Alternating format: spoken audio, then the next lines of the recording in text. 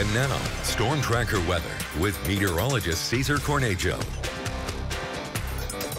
So far right now, we're seeing that Storm Tracker satellite and radar is already really just showing that we have a northwest flow coming from the Canadian border and above. As our storm system has pushed off to the east, we no longer are seeing really anything in the way of precipitation or really winds.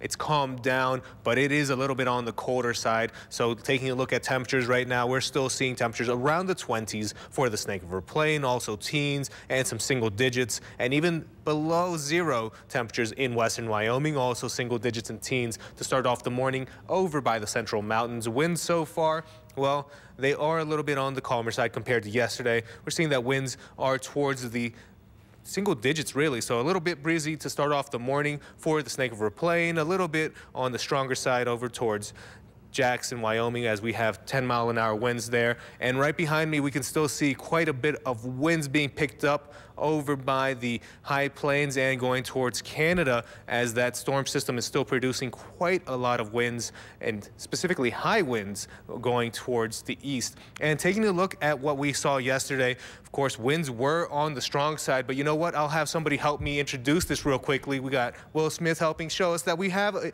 a few stronger winds going towards the 60s for a few areas, but predominantly most of the wind gusts were around the 40s and the 50s. And what are we expecting to see for the rest of today? Well, it will be a little bit of a mostly sunny day.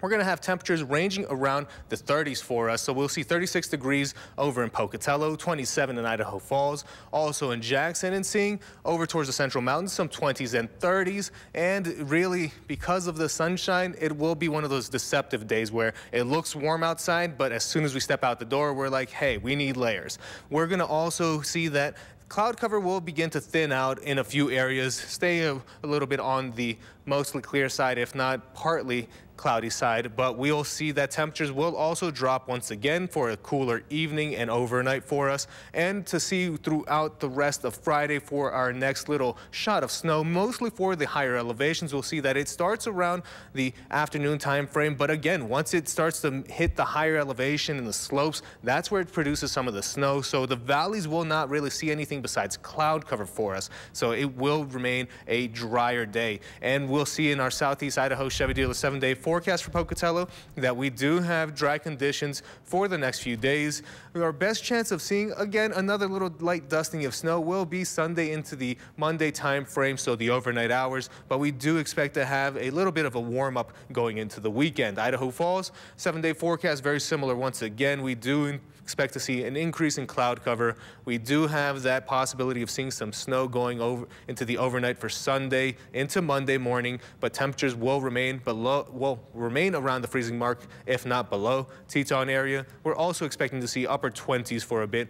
We will see some snow going along Sunday evening, towards the afternoon hours also, and then even into Monday morning, but temperatures will remain around the 20s for us. The central mountains, we're expecting to see dry conditions. We won't expect to see really any flurries, maybe on Friday afternoon, but again, towards the mountaintops, and then we dry out for the weekend.